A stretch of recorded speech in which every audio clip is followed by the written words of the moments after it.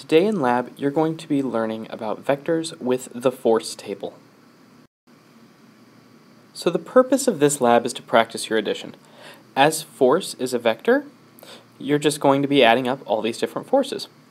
Next, you're going to talk about verifying the conditions of equilibrium, which we'll discuss in a moment, and you're going to find the mass of unknown objects, 2 to be exact. So in this lab, we're going to be talking about forces, and the simplest definition of a force is just a push or pull.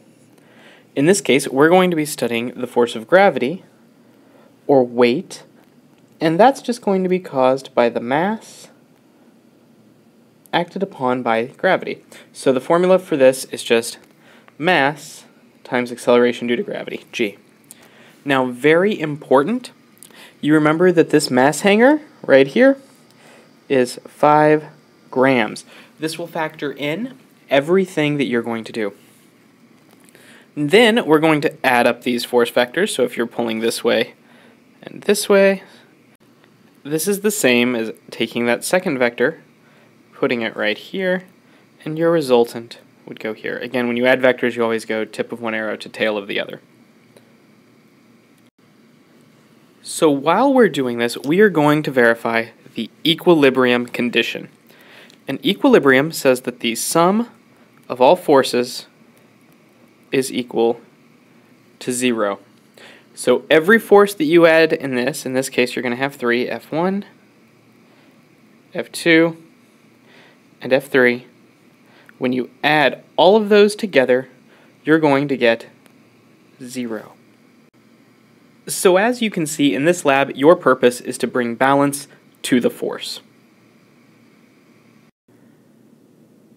So this is a picture of your force table.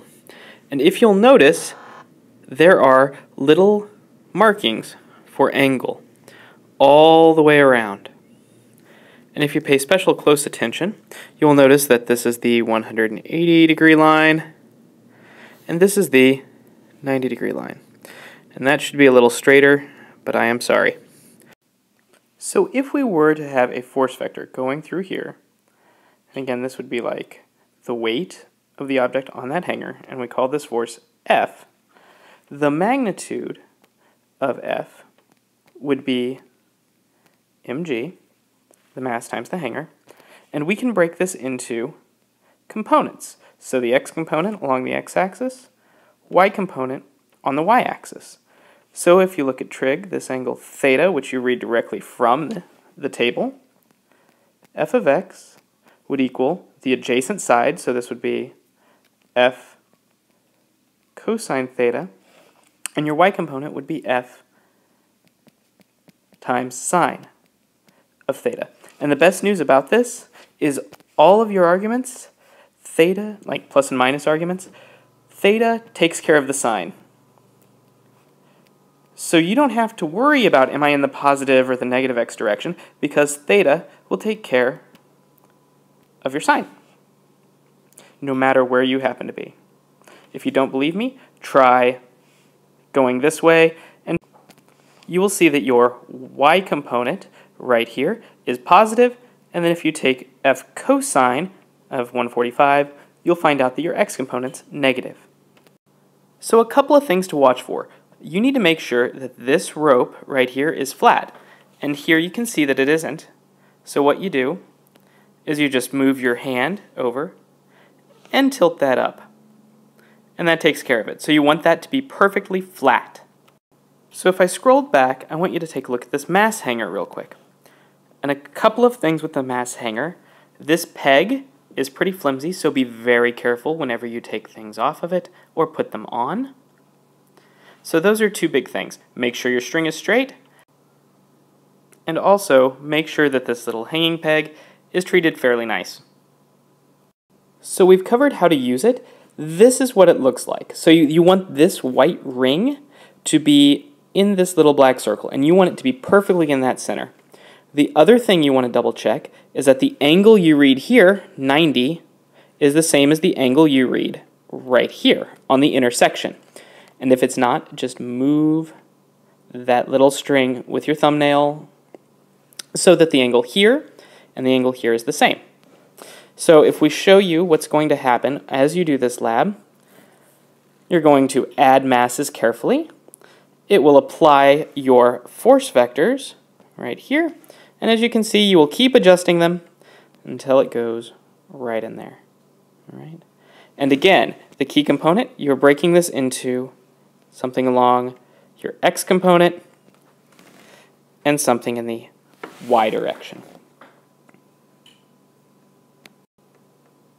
When you have this, add a couple extra grams of mass to each one until this ring goes out of focus again, until it's outside of that black line, and that gives you the amount of error that this mass can be off by. So on part A, you've got masses hanging from 0, 90, and 240. Now this should be pretty helpful, as components for these two are going to cancel out. You're only going to have one component for here, x component, and y component. Now on this, you are going to be solving for one unknown. So just put that mass on this 240 and then solve for it. Part B, you're going to pick the angles. Pick angles. Nothing in a multiple of 90. Nothing on 0. Nothing, don't make it too easy. No 120, 240 either. Just make sure your angles are interesting, because otherwise, if it's all 120 apart, they're going to balance. And then you're going to solve for two unknowns at the same time. It's a bit of a bear, but if you walk closely, ask for help. We're more than happy to walk through this with you. So first do one unknown, change the angles up, and solve for two unknowns. There are a few places in this lab where error is.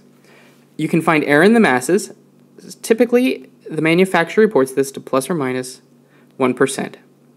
However, you have 3, so you get 3 times 1% because you have 3 mass hangers. Next, you have uncertainty in the apparatus. This is plus or minus grams on your heaviest hanger.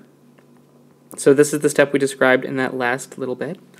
And then you have an uncertainty in the unknown masses, and you get this from the balance. And again, you're going to read this balance incredibly close. One final point that I want to make is that you have at least 50 grams on each hanger. This will minimize the amount of error for this second source over here, because you'll have, one part in 50 as opposed to one part in 3. So at least 50 grams on each hanger. Overlap. So just to recap, you're going to do one unknown at 0, 90, 240. Two unknowns using, what we'll describe as random angles. Be sure to measure your angles very carefully. So go in, read between the line on your angles, and your error analysis giving you your actual value, which is what you get from the balance, compared to your calculated value. And that is the force table lab. So please ask any questions and hope this helps.